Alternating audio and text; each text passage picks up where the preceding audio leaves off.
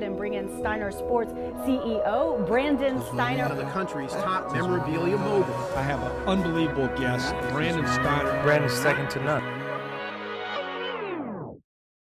D'Brickashaw Ferguson, well, Hillcrest Wealth Advisors. No, you probably wouldn't know that's where he works, but I tell you what I love about him, besides the gorgeous tie he's got on, you know, I'm a tie guy, but I love that he showed up for work every day. I didn't miss a game in 10 years. That moves me. If I can get my employees to kind of follow some of that suit and convince all of you that showing up is 90% of it, and doing it with consistency and with integrity. When I think about your game, welcome, good to see you. Pleasure. When I think about your game, I think about a guy that came to work with his lunch pail, worked hard. It's crazy when you think about an NFL career, not missing games and not taking days off, which I think consistency over time equals credibility, which is exactly what you earned, which is why if I were a betting man, we haven't talked about your career yet, but if I were a betting man, I would bet that you were going to be extremely successful in your next venture. Well, thank you for that. I really appreciate that. How you doing? I feel good. I feel good. Are you, I mean, you went to University of Virginia, yes? Yes. So this is not a get over easy school. No, it's, You know what I'm saying? This is not a school you go to when you just want to check in on a few classes and play sports. But you could have probably done that. Oh man, no. I mean, UVA was a challenging campus, but I'm happy for the experience. It's a beautiful school, I got to tell you. I mean, phenomenal facilities. But I mean, you had to go to class. Like you actually, you're smart. Well, you're not a typical, you know, guy who was like really athletic, knew you were going to maybe go to the NFL and just trying to get a get over degree. You know, I think the one thing about UVA is when you talk to the other people on campus, the other students, and you hear the type of conversations they have and the type of questions they ask, it's like, okay, I'm in a different environment. And I think it was less about me trying to be like them and more about me trying to figure out, okay, how do I best work and how am I going to succeed? How am I going to, you know, get to the next level or next year? I mean, that first year was very challenging, you know, starting, playing football, new environment. But I think overcoming that obstacle and continuing was, I mean, it was an eye-opener because now you kind of learn, like, who am I and how do I respond when I'm faced with, you know, adversity? And you work through it. You get drafted. I think you're a first-round pick, right? I was. I think number 4 is that what you were? 4 overall, yeah. So you were a lottery pick, so you were no sleeper. I mean, right? But meantime, you're still working on both sides. So now here you're on the other side of it. Had a great career. Did you save your money? I did. I mean, I think it's a blessing. You know, not everything went according to plan, but I felt like that was something that I always wanted to do, especially when you hear so many stories about athletes and some of the troubles that they have. It's like, you know, I just want to make sure I'm a good steward with these funds. And it's not something that I did alone. I had a strong family system, whether that be my parents or my wife. I mean, there were people around me that I think had my best interests at heart. But it's definitely a goal of mine. I wanted to be able to, you know, retire when I was ready to, and I think on your terms, on my terms, and I think yeah, making sure that was taken care of was a big part of that. You said some things didn't go your way. What did go your way? What did you like over those 10 years playing in the NFL? Let's stay on the positive note here. Like, what went well? What did you like?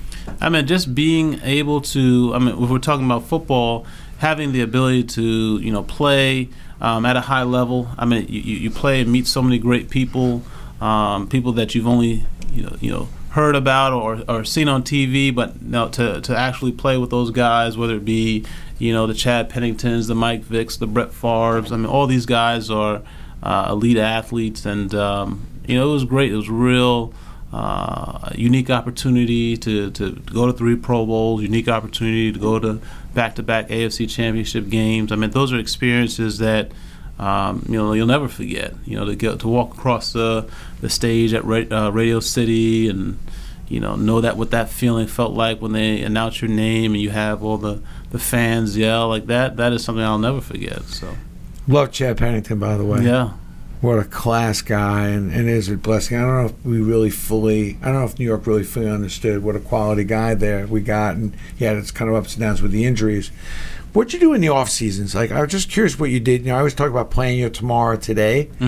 So you play, and I know the season's a rigorous season, but were you preparing for your next career in your off seasons, or were you trying to take it easy? What was the deal there? I think it's a little bit of everything. I think I've always been intrigued in trying different things. So I mean, it wasn't immediate. Hey, I'm going right to finance. I think that would be disingenuous. I think it was more of a function of, maybe this off season I'm going to take a class in psychology, or maybe this off season I'm going to try to learn how to, do hockey, or this off season I'm going to learn. Like, I always tried to do something that was unique to my interests and what I, explore a little bit. But then when it was time to hunker down and get to work, that was a priority. I mean, I knew that off season was where you build gains and made the advantage. So I definitely took some time for myself, but when it was time to work, you got to go to work.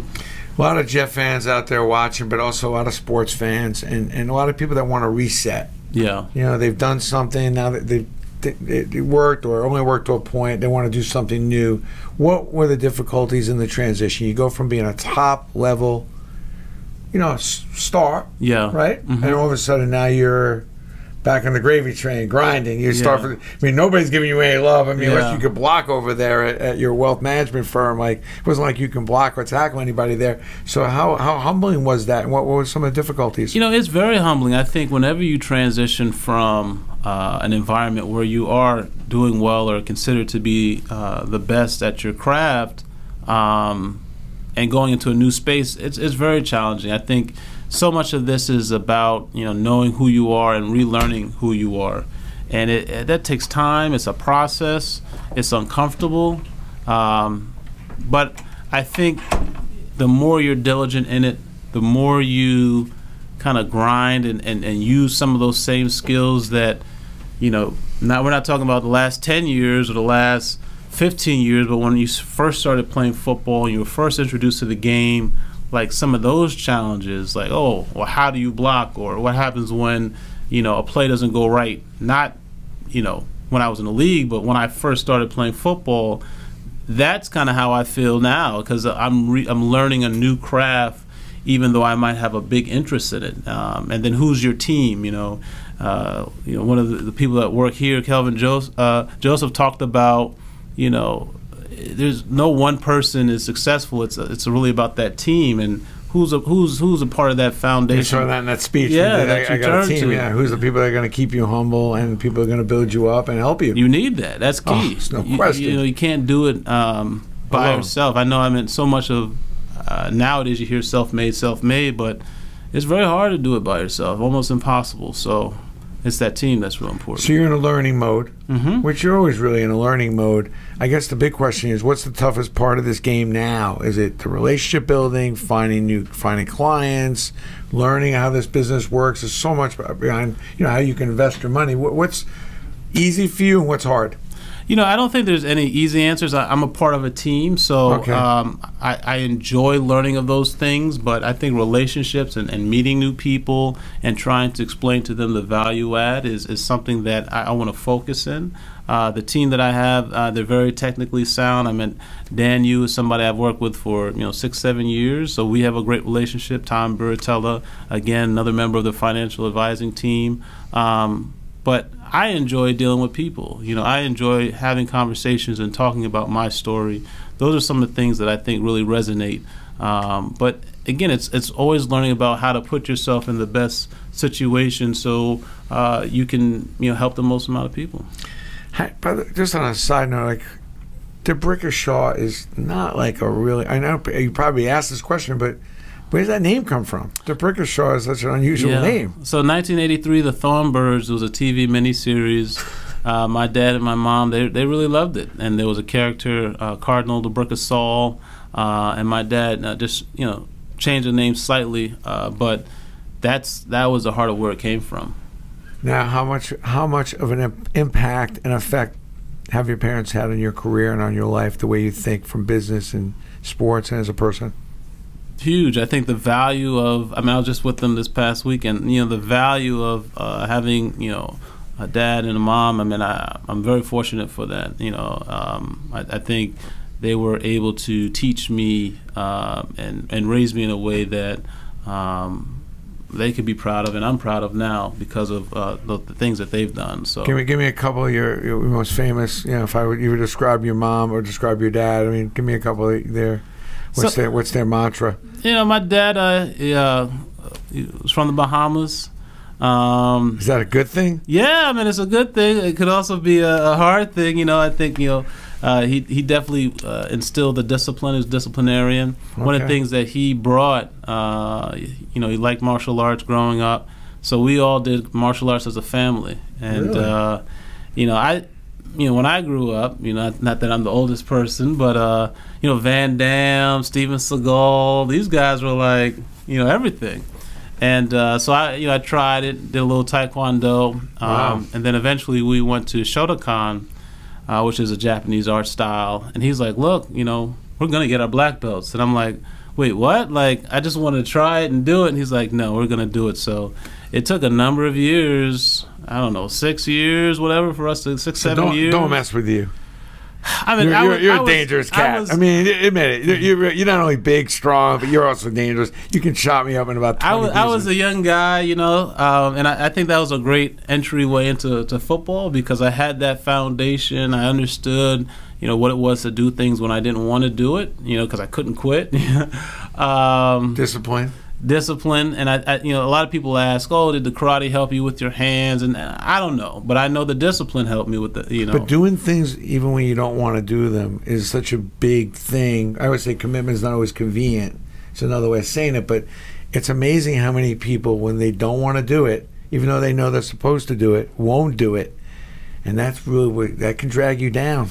I think that consistency is key, because I think when you're consistent, you can learn from, okay, I've been consistently doing it one way, I can pivot, or you know what, I'm getting this result when I'm doing it this way, but let me see if I tweak this. But if you're inconsistent, how do you know where to make changes? And I think that's one of the things that consistency allows you to do, whether in football or whatever. Practicing a certain way or watching film a certain way. It allows you to, the result of doing that. So when you make changes, you can say, I'm getting increases. And I'm sure that's very applicable to anything that you do. I just find it amazing you go 10 years in a pro career and not miss a game. Yeah. How does that happen? It's a blessing, Is it luck, though, or were you eating right, resting? I mean, I'm sure it's a lot of things. I think it's your wife probably takes a lot of credit. Anybody could take credit, but I just think the reality is very unique. I definitely think it was a blessing. Were you a really good eater? Healthy eater? I think I try to eat well, but eating well doesn't necessarily save people from injury. It could help. It could help. Did you sleep well? Did you get a lot of rest? I slept well, but I know plenty of people who sleep well and still were in the training room, so that's why I keep going back to it. It's a blessing, man. Maybe that was God's plan for you. I believe it. Now you're in this big bad world of money management, right, and wealth management, which is amazing, especially in this day and age. Things seem to be doing pretty well as far as the way our economy is going. What do you see for your future? What would be your expertise as far as you being part of the team? What's the thing that you're going to try to master? I definitely think I'm always going to be a part of a team. I think the relationships are key. I think I'm always going to have an interest, so that'll allow me to build my financial acumen. But I like that team environment. Maybe I like to leave it a little open-ended, because I know we plan so much in life, but 5 years from now, it'll be interesting to see where I am and how I pivot. But I definitely think this is a space that I'll remain in. I've always had a lot of interest. I like to write. I like to, and I think meeting people allows me the ability to learn more and have different, having different kind of conversations, coming here, taking the tour, and seeing everything that you guys have done. I mean, that's a new experience for me as well. So this place is a little different, right? It is. I mean, I saw the tour downstairs. You had the timeline. And I'm like, man, that's impressive. It's exhausting, but yes, it's impressive. I mean, but it's funny because you have a 10-year career you probably never saw us coming. To know this kind of thing existed, right? I couldn't have planned this. What do you tell yourself, D'Brickashaw? Like, what would you, if you had a conversation with your 15-year-old self, knowing now everything, you'd be in high school now, Knowing what you know now, what would you tell your 15-year-old self? Just worry about being 15. You know, I think a lot of times we do try to forward think and say, oh, you know, I'm going to be this, that, and the third. But, you know, focus on the problems or the issues that you have to deal with at 15. Because having the knowledge of a 30-year-old at 15, I don't think it helps that person. I think it might overwhelm him. And so I just be 15, you know, try to do things with a sense of excellence, but I don't want to put too much pressure on young Brick. Okay, that's fair. And what do you tell yourself now as far as this next career you have? What do you think the most important thing you want to try to do is? I think I want to go in it with a sense of, you know, a empty cup mentality, try to learn what I can. I don't want to, you know, put so much pressure on myself where I don't enjoy the process. You know, I think playing football was a blessing for a number of reasons, but it also allows me to choose the things that I want to do and have a better, you know, so if I'm doing it and I'm choosing to do it, I should enjoy it. And I think just learning as much as I can, surrounding myself with people who have done what I'm trying to do. I'm not doing a new thing. You know, I think I'll be doing it in a unique way, my way, but, you know, learning how people have done it and how they've had success, that's what I'm aspiring to do. But you're a student. You've learned to be a good student, and that's so critical, it seems to me. And I mean, starting from high school, college, right? You're not going into Virginia without being a good student. What do you think about the NFL player today? You know, now when you look back on it, how do you help the NFL player today? You know, what help does that player need? That it just seems like that NFL player is in a little bit of flux. It doesn't seem like, I don't know, for some reason when I look at the league, and it just doesn't seem like things are just, for such a profitable, money-making, extravaganza league, it just seems like everybody should be cool and happy. It doesn't seem like that's the case. What today is needed for the everyday player? You know, it's a hard question to answer. You know, I think the league has continued to evolve. It was different when I played. It was different 10 years even before, and I think it will be different as we look into the future. I think in recent years we've seen how impactful, how politics have played a role in the league. We've seen how having a voice has been a big key factor in playing into the league, and I think that's a little different because even I retired in 2015, the issues of kneeling and so forth, that arose in the 16 and the 17s. And so I think as much as, you know, the game is, we want to focus on the game, I think there's other issues that are been brought into the forefront. So I just think it's a little bit more authentic now, right? Because we're dealing with things that are really affecting people's lives and causing impact. And not everybody agrees on how things should be handled. And I think that even though we've always seen, you know, the NFL as a refuge, it's more of now an image of, hey, this is real people playing the game. Business. Real issue. There's business. And you can kind of see it working all in conjunction, right? People are saying, oh, you know, this is a confrontational issue. Perhaps we don't want to talk about it, but that's not the right answer. People are saying, you know, well, let's demonstrate, let's show. And it's bringing a certain awareness, but that's also having a cause and effect. And then we also look at the players and we're like, oh, well, maybe they're not how they used to be, but now we've also made changes because things like CTE and issues of the body are more in the forefront. So now we're trying to make tweaks to put players in a better position. So I just think so many things are coming to a head now where it can't just be go ahead and play football. It's not that day anymore. It's a confusing day, I think, and I always kind of laugh because when it's convenient, but it really isn't when it's convenient. This whole thing's a business, and you're grateful to have a business that you could also play a sport.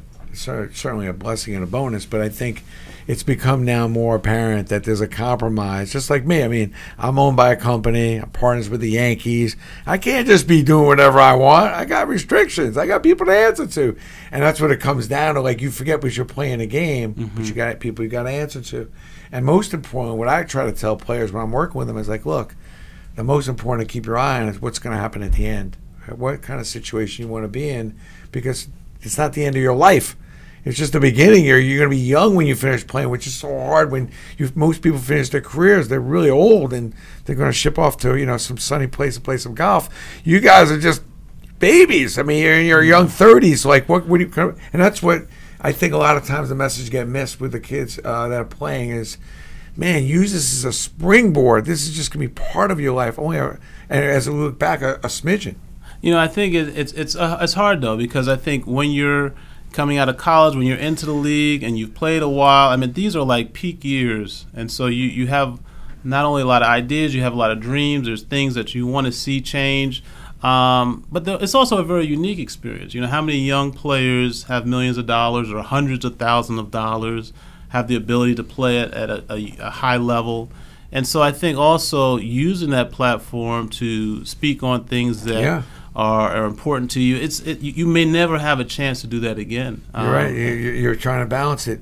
Like when you did you feel like you got something accomplished when you were playing, as far as, or were you kind of just a do your job and kind of keep kind of quiet guy? I think about that because I do think, when we talk about the career, I can reflect and say, man, I've been able to, play 10 years and have a certain level of success. But I do think I've always been one that tried to stay away from controversy, or maybe didn't speak on things that I thought would be, important. I won't say important, but personal.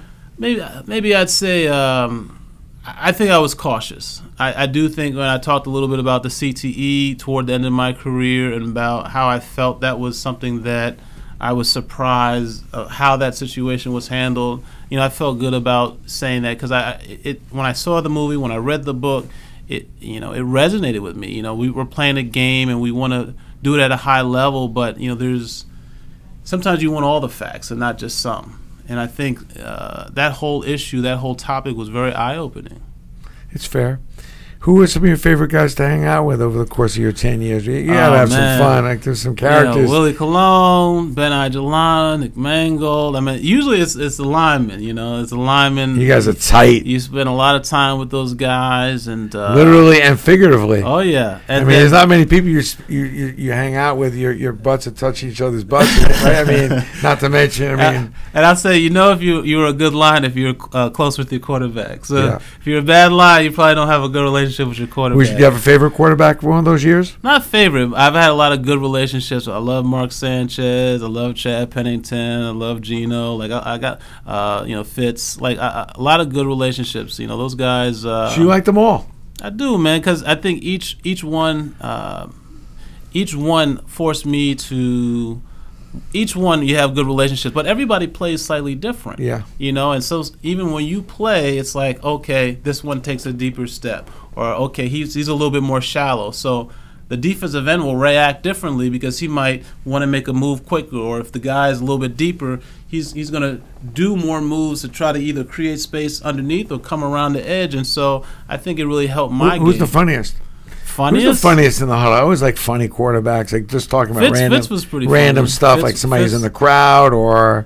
Yeah, Fitzpatrick he's pretty funny. Like what would you do? I mean, I don't know. I can't give you all the secrets of you could. I could, but so he went random. He went a little rogue every now and then just to crack you guys up a little bit. He's definitely a leader.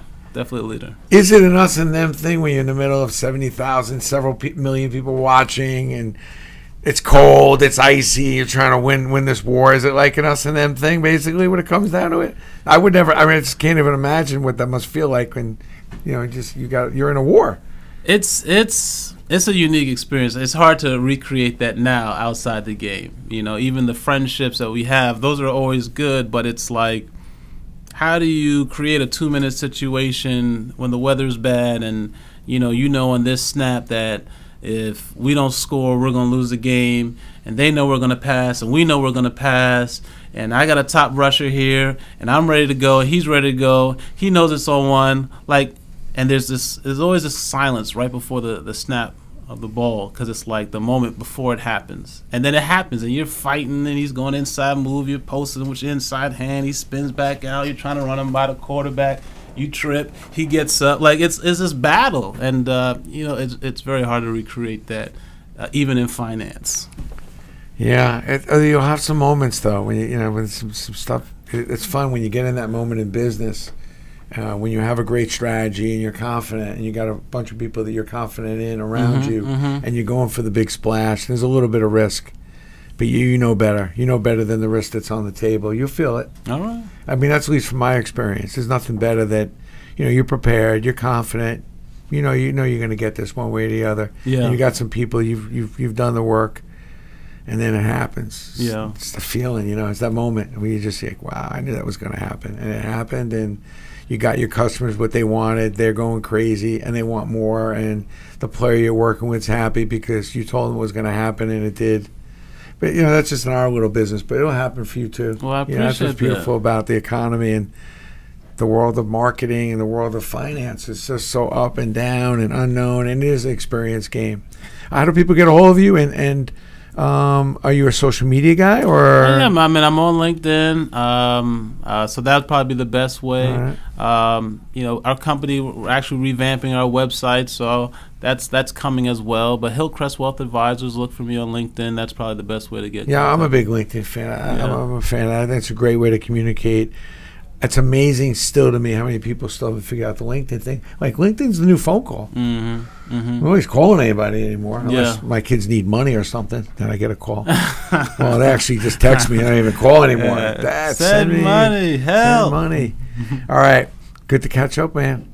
Anything else you want to follow up with? Anything else? Nah, I just appreciate the invite. I'm happy to be here, and maybe we can do this again so we can see, how the story had changed. I like to talk about the trials and tribulations as you emerge and go through this transition, which I think, by the way, is very courageous. Thank you. You're not dabbling with this. You're in the mud. We call in the mud in this room, meaning you want to become the best at wealth management. You're working to make it happen. You're not here dibbly dabbling. And I love that. I encourage that when people watching, like, hey, make the move and do it. Be all in. Yeah. And that's courageous, because you could sit back on your celebrity. You made some money and take a nominal community service job. I think life is about the journey, and that can be cliche at times, but it's not always, hey, I did this, I did that, but it's like, how do we keep it going? How do you still be happy about the things that you're actively doing? And it's not easy to answer that, right? I think that's why you have to go out and kind of seek and find and fight and try to be consistent. Yeah. Appreciate you, man. Good job on us in 10 years without missing a game, and now you're still showing up for work. That's old school, man. When I look at it, right? It is old school. I love it. Your dad and mom did good. Good for you. Thank you. D'Brickashaw, great Pleasure. to see you, my friend.